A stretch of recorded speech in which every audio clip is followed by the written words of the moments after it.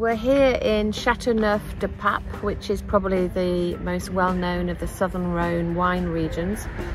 And this is a typical vineyard here with these huge stones called galets.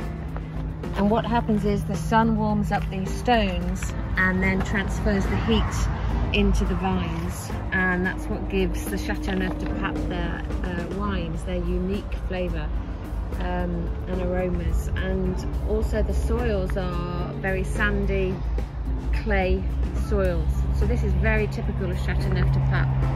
And you're never very far away from the Mont Ventoux there in the background and the jagged rocks of the Dentelle de Montmirail, which is near Vaperas. And in Châteauneuf-du-Pape, 13 different grape varieties are grown, and the winemakers can actually blend up to all 13 of the grape varieties. In fact, some of the best houses here do indeed blend all 13 to create their wines.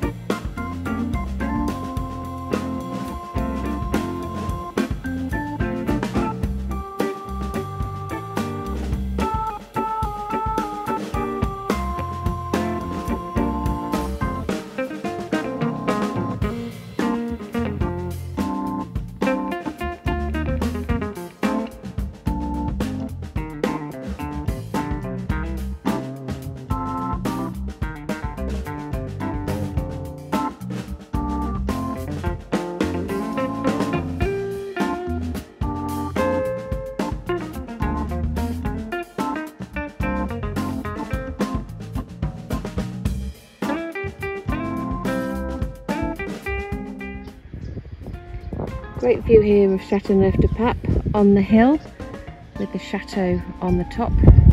Not just a holiday retreat for the popes from Avignon, but also as a defence post.